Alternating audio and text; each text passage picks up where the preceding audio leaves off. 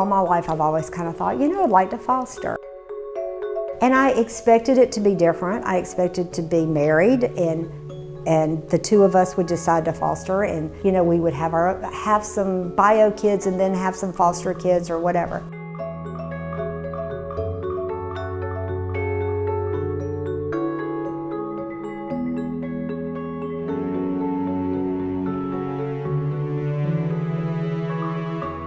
Someone had called me one time about a young girl who was leaving foster care. Because she was aging out, she was signing herself out of foster care. And so this friend knew her and she was really worried about her, that she was going to be on her own without any support. And she said, could you take her in? It just like bothered my spirit for days. I prayed about this girl and I had a dream, and I woke up in the middle of the night and it was like the Lord just very heavily put on my heart, do foster care. And then when he did say that, I knew it was immediately for teenage kids, that's what I was going to do. At that point, went and applied to be a foster parent with Miracle Hill. There's a great need for fostering teens, primarily because a lot of foster parents, they want small children. And it's important that we foster teens because they need stability. They need a fresh start in life.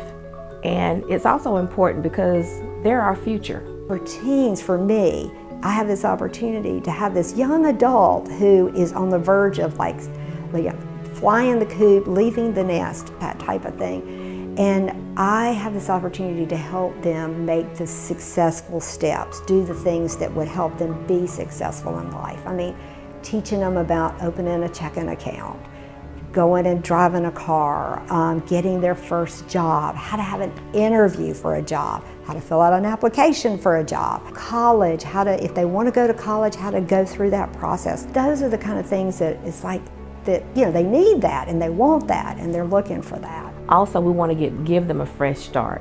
The state has so many resources for teens in foster care. They have educational resources. They help them get an apartment, they help them with transportation. There's a lot of support for the kids if they stay in foster care. If they sign themselves out at age 18, that all goes away. So I think it's important to understand that these kids who are at these critical teen years and beyond, they just need an adult who's there as a safe place and helping guide them and direct them and be that safe place to come to if they need it. So I had a child that had come, a foster child that had come in. And so I contacted Miracle Hill and said, hey, I need some new clothes for this child. So they showed up like the next day or day after and came in with all of these clothes for her size. And she was going through, and she was like, oh yeah, ooh, I like that, ooh, I like that. But then she got to the pajamas. And she was like, pajamas. She jumped up off the couch. I mean, she was like, it was like a kid at Christmas. She was jumping up and down. I got pajamas, I got pajamas. Then she ran and she immediately put the pajamas on. And it didn't occur to me later, maybe she'd never had pajamas in her life. I wish I could talk to the person who donated those pajamas to say, let me tell you what those pajamas did for this teenage girl and what a difference it made in her life.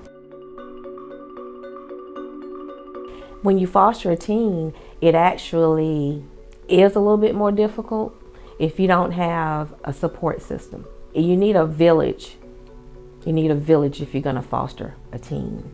I think my biggest support system would be the Lord, because with my foster kids as well as my bio kids, I have just always found that if I got to be praying for them, because I am often lost. I can't tell you how many times I've said, Lord, I have no idea what's going on with this kid. Tell me what I need to do. I have a 92-year-old mom living with me. It's precious to see how she reaches out to them on things and they reach out to her on things, and they love her, she loves them. My sons, my bio sons, are all in their 20s, and so they're really good about, you know, being a big brother when they need to, and they've always done that with all of the foster kids. Church family, oh my goodness, my church family's been wonderful, supportive. I would have thought. When I went into fostering, I thought this is a way for me to give back. What I have found, it's a way I receive, and I have enjoyed every moment of it.